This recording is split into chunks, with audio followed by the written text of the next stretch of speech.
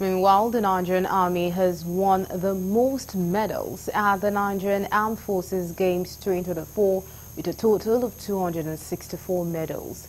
The Nigerian Army hold 172 gold, 60 silver and 32 bronze medals, clinching the first position in the games held in Kaduna State.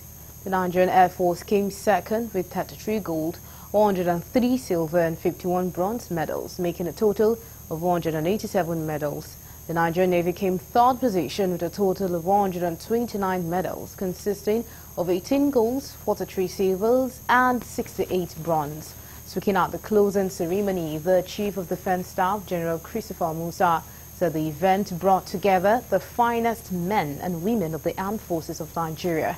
Musa explained that the occasion, which saw over 1,600 athletes from the Army, Navy and Air Force, was essential in preparing Nigeria's team for the Africa Military Games scheduled for November 2024 in Abuja.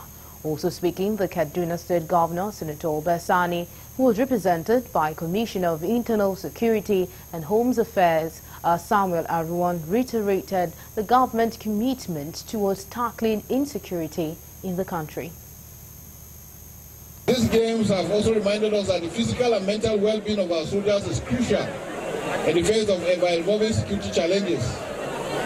Ensuring that our men and women are in peak condition is not just a matter of pride, but a necessity for operational effectiveness. Your participation here reinforces the vital connection between fitness, readiness, and overall military performance. That the federal government, under the leadership of President Bola Ahmed Tinubu, will do everything possible to safeguard lives and property for even development across the country.